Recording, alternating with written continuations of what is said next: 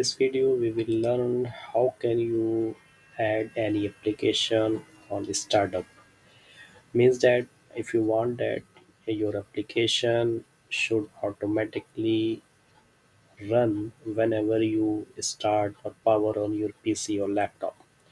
For that you have to put your application on the startup. But where to find a startup in Windows 10 or Windows 11? Just go to C drive. Then in C drive, double click on your users. Okay. Then your login. Let's say it is my login. Double click. Then go to app data.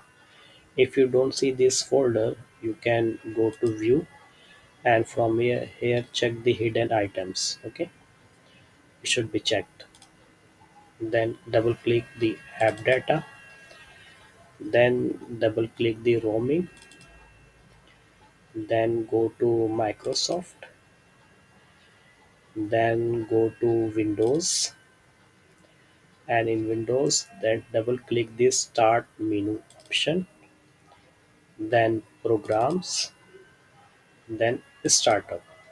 So this is actually the place where you put any applications. It will automatically run when you start up your computer. But this is very long and difficult to understand and difficult to remember this path.